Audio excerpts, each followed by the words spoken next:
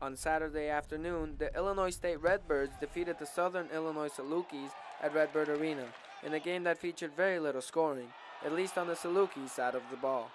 Jackie Carmichael led all scorers with 19 points and scored the first 7 points of the game for the Redbirds, which led 26-17 at halftime. ISU started the second half on an 18-2 run to extend their lead to 44-19 with 10 minutes to play and never looked back en route to a 60-40 win. The 40 points allowed by the Redbirds is a huge improvement from the last time they played the Salukis in Carbondale, where they allowed 87 points. Jackie Carmichael credits their defense and rebounding for the victory.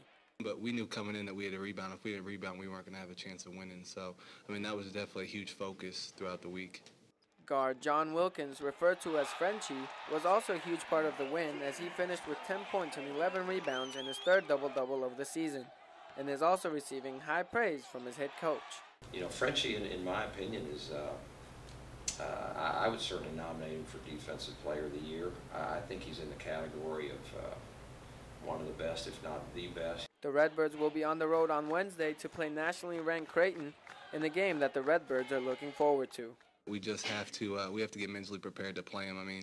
We're going into a 16,000 person arena, and that place is just going to be loud. In their last game against Creighton, the Redbirds lost 87-78.